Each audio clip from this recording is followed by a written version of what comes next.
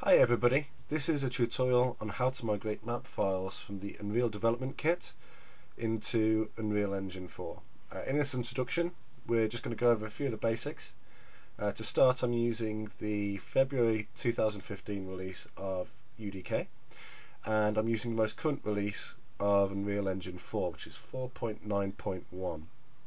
There are two tools which are absolutely necessary to be able to complete this process. Both are linked to in the description, and you can see them on the screen currently as well.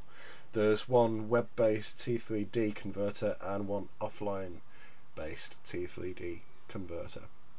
Okay, now with all that in mind, we can go over to part 2. See you there.